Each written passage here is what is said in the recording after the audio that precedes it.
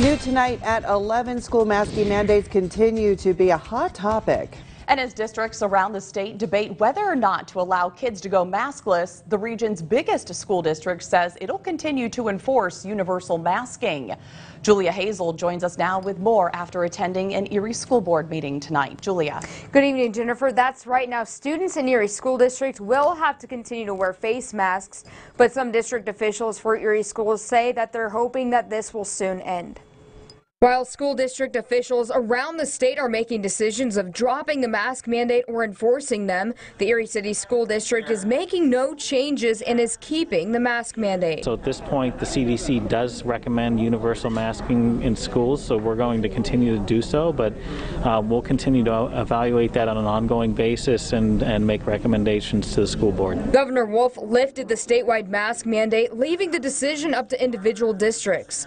Last month, Polito says the board met to reassess the health and safety plan for the students, but the outcome was the same. Well, see, the fact of it, they have to understand the mask isn't there to hurt anyone, it's there to help.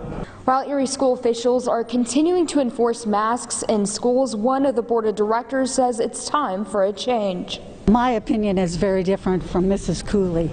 I think at this point it's time to unmask the kids. They have been through enough.